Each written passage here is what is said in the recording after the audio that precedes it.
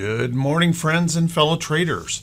This is Doug Campbell with Right Way Options, and this is the morning market prep video for February 9th, 2023. Well, yesterday we had a little bit of bearish activity in there, and once again we are reversing it this morning. We've been seeing this pretty much every day, where we reverse the day before and we fluctuate dramatically in volume, and even our VIX continues to fluctuate back and forth. So kind of an interesting market that we're trading. So how about we settle in, let's buckle up, let's get ready for the Thursday edition of the Morning Market Prep video.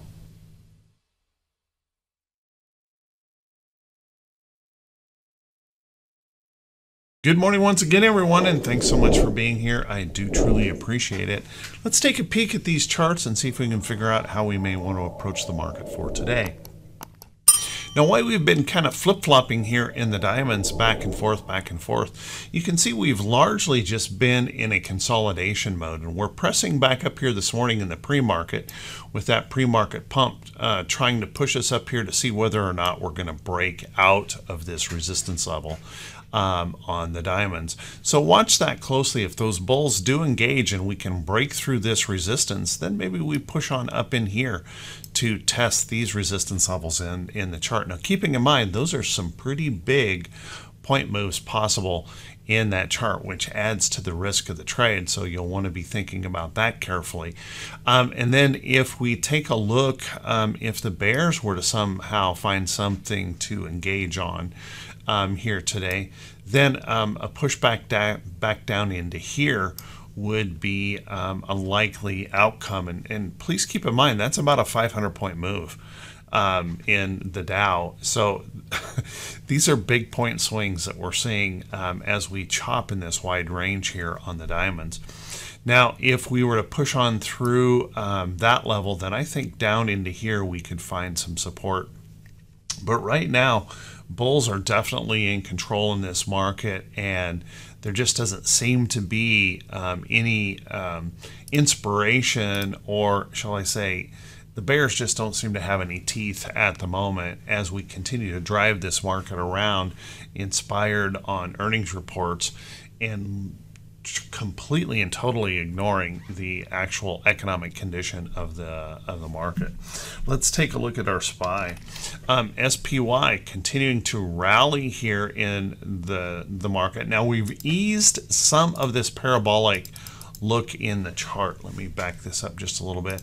We've eased a little bit of this parabolic look in here with that recent little consolidation pullback, but you'll want to kind of keep a close eye on this, because if we can push on through, and we're gapping up this morning, if we can push on through, remember this high up here is quite a few points away, and we're going to smack dead solid into a very big resistance level in the SPY. Doesn't mean we can't push through it, but you do want to kind of keep that in mind. So if we can get back up there, that's where we're going to be watching for. I think we also want to be watching for the possibility that we could fade from this point and even put in a lower high on this point and continue this little resting consolidation in here, which would probably be a healthy thing for the market to do. But watch that closely. If those bears find inspiration, then I would say a test back down in here is possible. Just realize it's a big point move for that to occur. So you'll want to keep a close eye on that. And our QQQ, it remains in the most overextended condition of the market. This is an extremely parabolic appearing chart, and it's one of those kind of patterns that we know cannot be sustained for that long. And although we have a lot of energy in here, there's tremendous speculation in this market on these earnings reports, and the talking heads continue to hype this in a very big way. So keeping a close eye on this, if we can find those bulls to push us through, then that's a pretty big point move to push us back up to that high. And you can see we're going to run into some price resistance up in this area, so let's watch that closely if we can push on through to that level up there. And if those bears were to come into play, well, then once again, we would look for price support down in this area of the chart. And we do want to keep in mind that there is that hint of possibility that we could be setting up a lower high situation, and maybe what we're doing is just slipping into more of a consolidation, which once again would be healthy considering the extension that we see here in the QQQ. And when I say extension, just take a look at your moving averages. Anytime we are separated this far from our 50-day moving average, like we separated here, we look for that potential that we could come back pretty hard into that 50-day moving average. So just kind of keep an eye on that. We're very, very extended here. And then if we take a look at our IWM, old IWM is also very parabolic, but we've relieved some of that with this pullback. And here in this chart, you know, it kind of signifies what's been going on today or this week. We reverse, reverse, reverse, and now reverse again. So we're just 4 days in a row of daily reversals overnight. So kind of keep a close eye on that. If those bulls find inspiration, then I think a retest of these resistance levels back up in here seems very doable. Keeping in mind there's a lot of price congestion up here, resistance in that chart. And if the bears find inspiration, well, a retest of the support right in here might be the most logical place to go. And if that were to break, you can see it wouldn't be that much of a trip back down in here. It's a big point trip, but you could see that is certainly possible to see in the chart. So kind of keep that in mind. If we take a look at our VIX, our VIX is also flip-flopping just about every day. Reverse, reverse, reverse, and reverse. So we're seeing the same thing going on here in our VIX price action. And to this point, we haven't changed this trend at all. And we haven't really broken this down either to find those new lows here in the market. So we'll want to keep an eye on that. This morning we're gapping up, so I'm expecting another reversal here in the VIX, continuing to follow that trend to the downside, albeit a little bit choppy. And if we take a look at our T2122, well, our T2122 continues to show that same kind of big point whips here in the market. Whipping back up and whipping back down and continuing to stay up here in that area of the market where we're a bit on that overbought side. And although we have had relieved that pressure pretty nicely here just yesterday, or day before yesterday. And if you'll take a look in this chart, if we look right over here with the gap up this morning, my guess is that gap up this morning is going to put us pretty close to being right up in that bearish reversal zone again. So watch that closely. If the bears for some reason find inspiration, well, we certainly have plenty of opportunity to the downside if those bears were to come into play. So watch that pretty closely. Then let's take a look at our T2108. And T2108 remains in this really concerning place here. And here we are gapping up again this morning with a big pop of about 200 points in the Dow. And you can see that as we reach up here, this is one of those areas of the chart where it's showing us that extreme extension, that it's rare when we can push through an area like this and actually hold it. So when we reach up in here, we start looking for that opportunity that those bears will take over for at least a little while. And maybe it's just going to be a consolidation that would provide that rest in the market, and we would pull back maybe into a level like this and just rest for a little while. But we do run that risk that if those bears were to suddenly engage, that we drop pretty hard here in that chart. We've got about 75% of our stocks holding above their 40-day moving average, which is an extremely bullish condition and also an extremely extended condition for the market. And the same is true for T2107. Very, very extended in this move. Although we have rested and pulled back here a bit in the chart, you can see it's a relatively rare occurrence when we can, and this goes all the way back to 2017, where we can push out of that level and hold it for any length of time. We typically see that overbought condition be punished pretty hard. So we'll want to watch that carefully. 62% of our stocks holding above their 200-day moving average. This is extremely bullish considering we're still in a rate rising environment, and that we have those economic conditions out there showing us that our consumer has dramatically weakened. So watch that close. And as we continue to whipsaw back and forth, if we were to take a look at our T2101, well, we continue in this kind of whippy move. We can't seem to find momentum in this market on those daily whips, so we're a little bit on the confused side here. And if we were to look at our index charts, you can see we continue this whipsawing also in our volume. A big strong bear volume, not so strong bear volume, real strong bullish volume, not so strong bear volume.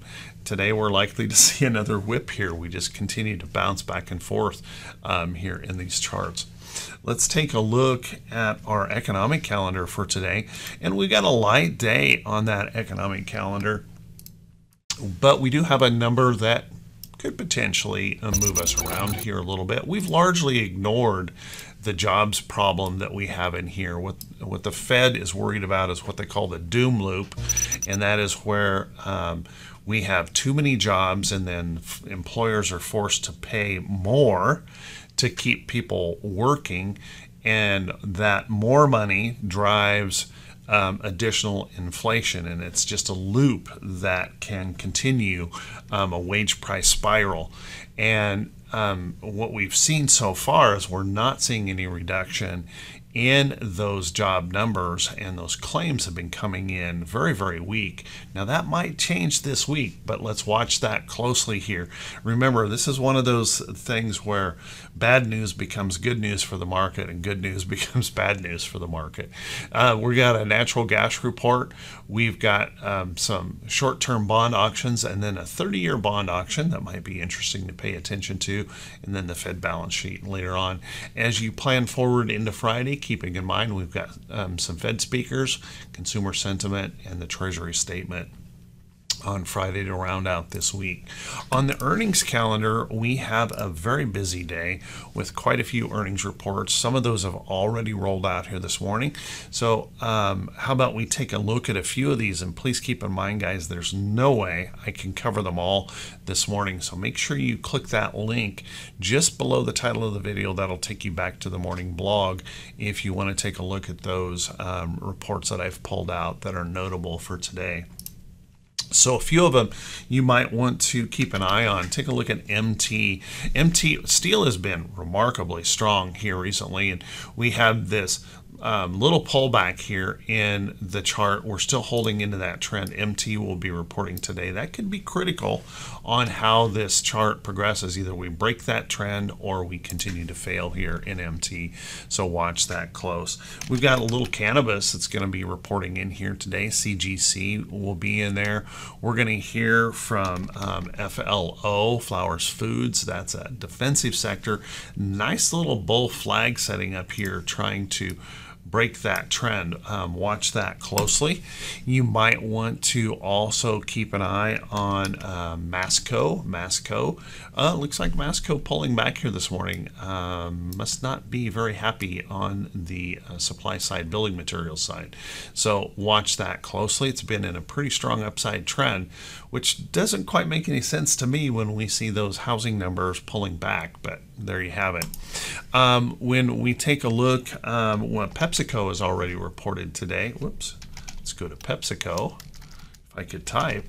PepsiCo popping up this morning, been a nice little consolidation. They beat on earnings estimates, so maybe trying to work itself back up out of this recent downtrend here.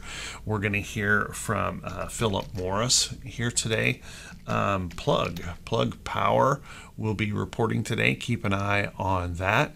We're going to hear from a little retail in UAA. Keep an eye on that. That has been running hard to the upside. Had a recent pretty strong selling yesterday, but watch this little support area. There may be that opportunity. We can find that trend, find that support, and continue to move higher. So watch that. So remember to click that link in the title, just below the title of the video, to go back and catch that morning blog, which will give you all of those notable reports for today. How about we take a look at some of the stocks that could be setting up for today? But before we, yeah, let's do that. But before we do that, guys, if you could do me that quick favor, if this is the first time you've seen these videos, if you could please click that subscribe button on YouTube, and then also click that bell icon when it pops up so you'll be notified every time I post a video. And if you find these videos to be useful or helpful, if you could please do me that favor, click those thumbs up buttons, leave a brief comment. That helps the channel to continue to grow. And thank you so much to everyone who shares this video out on their social media feed. And just that big shout out to everyone who supports the channel through the Buy Me a Coffee link, also just below the title of the video. Let's take a look at some of this whipsawing that we're seeing here in the market. As you guys know, I've been mentioning the strength of the US dollar suddenly popping up here. Well, we've been whipsawing around in here in this as well. So it's going to be kind of interesting to see. Typically, we don't see a strong market when the dollar is getting strong. But as you can see, we're gapping down here this morning in the dollar. So if we reverse this back down to the downside, we might see that the market strengthen here again just a little bit and continue to push back up. Watch this support level in here, however. If we find some price support in here, well, that would be the opportunity potentially to buy UUP, and that might suggest a little bit of weakness in the market coming. So keep a close eye on that. You might also want to be keeping a close eye on gold. Gold has been all over the place here, trying to figure out which way it wants to go. And it's interesting this morning when we're seeing the market show strength in the pre-market, we're also seeing gold showing a little bit of strength in the pre-market, and that's largely due to that dollar falling. So keep a close eye on that. Dollar has been struggling here just a little bit. Gold has been struggling here just a little bit, but it's been quite an upside run. So maybe this is just a rest or consolidating move here in some of these charts, and we're waiting for that next reversal. Another place that's just been whipsawing all over the place is these bonds. The bond yields, it's like every day we're either getting, suddenly we're getting an increase in the bond yields, and nope, we're going to take it back the next day. And we're seeing that flip-flopping here on these bond yields. I have been holding TLT, and you guys might look at this chart and say, why?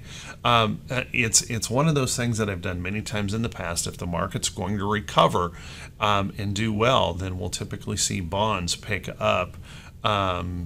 Interest in buying bonds pick up pretty dramatically, and we've come up off of this bottom strong, but you can see we're struggling in here. Looking at this weekly chart, what I'm waiting for is to see if we can get that pop out, and that's when I will add to my TLT trade. So keep a close eye on that if you have an interest in some of those longer term positions. Let's take a look at a few other places in here. One of the members of Right Way Options brought up this chart yesterday, and although it's one of those little guys here, kind of a cheapy guy, which means it can whipsaw on really big price moves, but I gotta tell you, I kind of like the way FCell looks in here. Pulling back, and we know that this administration is pushing anything, trying to drive all kinds of interest into any of these green energies. So keep an eye on FCell here. Watch that close. This little resting pullback might be interesting to see if that could push on higher. So watch some of those solars out there in the market. You might also, with plug reporting today, might be interesting to watch this in the coming days, noticing that we've broken the downtrend. We're trying to hold this higher low on this earnings report. We might find that inspiration to push on up in here. And another one that might be interesting to be keeping an eye on, it would be Ballard Power. Ballard Power is another one of those hydrogen plays here in the market, and we've been moving up in this nice upside trend, and a good earnings report on Plug Power could also help here. So watch that carefully. A little bullish pattern possibly setting up here on Ballard. Let's see if that can push on through to the upside. Worth keeping an eye on. Also, keep an eye on these uranium plays. CCJ, boy, we're getting a big move in CCJ here this morning. So as you can see, we've been pulling back here just recently. This is a very steep rally, and I was hoping for a little bit more rest on this chart. But take a look at CCJ, really getting some energy into it this morning in the pre-market. Let's see if this has that opportunity to pop on out up here as we see China moving very heavily into building multiples of nuclear power coming into their country. So watch that close. And you could also look at several of the others like URA here, URA ETF in that sector, trying to hold up here. Watch some of these material plays here in the market. Another place I was looking yesterday, and we ended up getting a bit of selling coming in, but that selling move was immediately pushed right back up here. Take a look at US Steel, holding in here pretty nice. If that can hold some of this, and by the way, look how huge this level of price support is in here. So this is just a massive level of price support in the chart, and we're continuing to maintain this upside trend. So I do think it's worth paying attention to this, at least putting it on the list, looking for that next opportunity if that can continue to push back to the upside. Some of the defensive sector starting to perk back up here again. Take a look at Mo, Altria, pushing up into through some resistance in here, trying to hold a higher low. I think this may potentially set up to the upside. You might want to watch that closely. Now, if you look at this trend, this would suggest this has more rest to do before it's ready, so I don't think you have to rush into that trade. But Mo, kind of interesting, something to watch and put on your list. And remember, guys, these are not recommendations to buy or sell any security. You need to do your own due diligence and be thinking carefully whether or not these trades fit your risk tolerance here in the market. You know, the other thing that we have to consider in this market is that we have been so extended in the short term here that we may want to start looking at some stocks that could potentially be setting up short. Take a look at Walmart. Now, Walmart is trying to hold, desperately trying to hold onto this support level in the chart. But you'll notice while we're trying to hold on that, we continue to fail these lower highs. And I think there is that possibility in here that even with a rally back, I might be looking for a potential short in Walmart. If you notice, we've got this big rounding top pattern here on Walmart, and a little bit of problem coming in here on that trade. So watch that closely. If we were to fail this support area in here, I would say there's more downside to come in some of these charts, so watch them close. Also, you could look at stocks that are very, very extended in the short term and look for those patterns that may set up some short trades if you feel like we might be reaching that point where we need a little rest in the market. So with that, everyone, hey, I want to wish you all a fantastic day. I want to wish you great results in your trading. Thank you so much for being here today. I do truly appreciate it. And we'll see you right back here bright and early Friday morning. Wish you all the best, everyone.